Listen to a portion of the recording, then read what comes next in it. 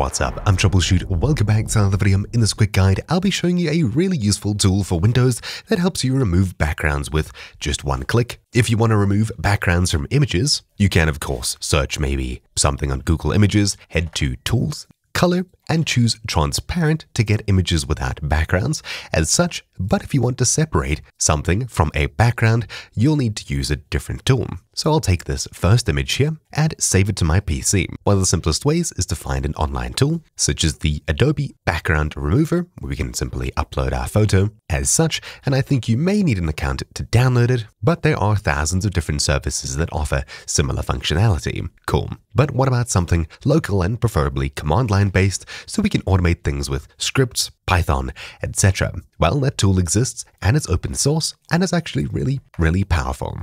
It's called RemBG. You'll find this linked in the description down below. In order to use this, all you need is Python installed somewhere above Python 3.7 and below Python 3.11. If you haven't already got Python installed, search for download Python, and when you get to this page here, instead of just downloading it, scroll down and select 3.10 here, the latest 3.10 version. Download, scroll down, and choose how you're going to run it. In my case, I'll be using Windows 64. Save it and open it. Then when the installer is running, just make sure to select Add Python exe to path at the bottom. That's very important. Then install. Right, so now that we have Python installed, we can go ahead and install RemBG. There's two options here. One is CPU only, and the other one is GPU support. GPU will of course be a lot faster, but you'll need to see if your PC supports the Onyx runtime. You can head here, scrolling down here. I'm using Windows, Python, I'm on 64-bit, and I have CUDA installed. In this case, it'll install and work properly.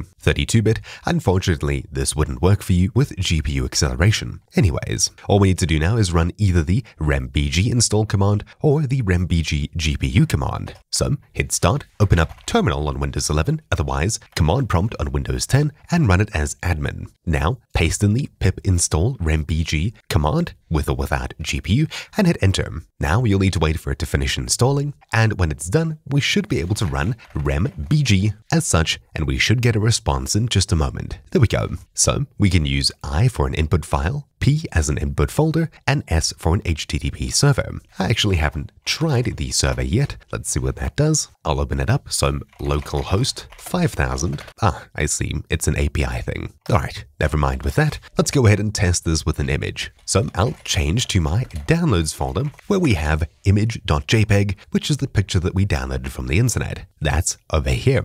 What we need to do is run RemBG, I for input, followed by the name of the file, preferably in quotes. So I'll type in IM and hit tab, as it's just image.jpg. Then we need to create an output file, so I'll call it image.jpg, but now changing it to PNG so it supports transparency. Hit enter, and in just a few moments, you should see that our new file pops out and we have our background removed. Awesome. Now I'm pretty sure you can customize how it processes edges and things like that. There's maybe a few options for it, but anyways, it's really powerful and quick. What about something even more powerful? Well, I created a RemBG.BAT file that allows me to drag and drop images onto this BAT file, and it'll simply remove the background. Simple as that. I'll drag the JPEG onto this BAT file. The command prompt will open, close, and now we have the background removed, simple as is. That's really it. If you find that your images aren't separating properly, just open them in any photo editor. In my case, I'll be using Affinity Photo, drag the picture in, and all we need to do is just expand the borders. So I'll crop it and expand it outwards as such. Now there's more separation of what the actual target image is in the center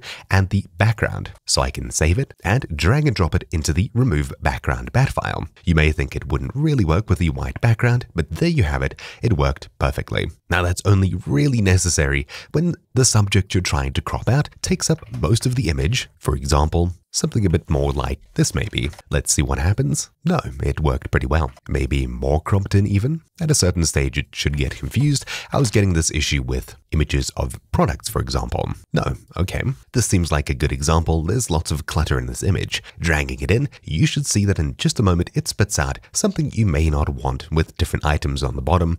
There's one on the side. We can customize this just with a simple crop. So I'm cropping into whatever object I want to keep. Or of course, if it's skipping out certain objects, we can expand it a little bit and maybe it'll remove just the white background. We'll see. Doing it once more. This time, It's removing a few different items, but it's maybe a bit cleaner. Anyways, you get the gist of it. Changing the crop of your images is probably all you need to do in order to fix this little script when it's not working properly. Anyways, if you'd like more information on RemBG, make sure to check the GitHub down in the description below. Thank you all for watching. My name's been Troubleshoot, and I'll see you all next time. Ciao!